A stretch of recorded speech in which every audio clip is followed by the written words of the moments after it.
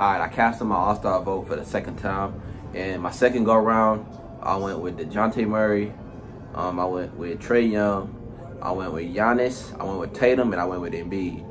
And for the Western Conference, I went with my boy Anthony Edwards. I went with Stephen Curry. I went with LeBron. I went with Jokic, and I went with Kevin Durant.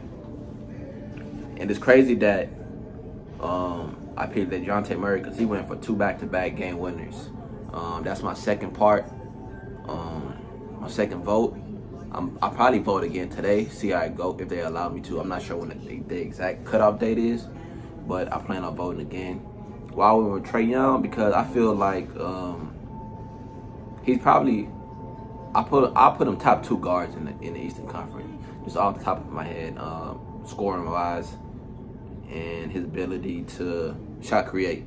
I know we have Dame Lillard over there, and DeJounte Murray, I feel like he should get in there. I feel like he definitely,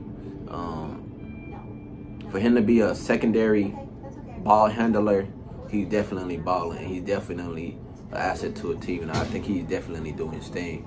Who else I got? Tatum having a terrific season. Giannis, terrific season. Embiid. On the West, I went with Anthony Edwards, who leading his team right now to the best record in the Western Conference Finals. I went with Stephen Curry, self-explanatory.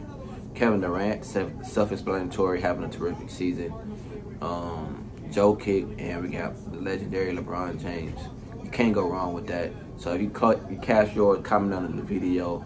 Let me know who you pick, or let me know who you think I should have picked. But yeah, this is my video, part 2.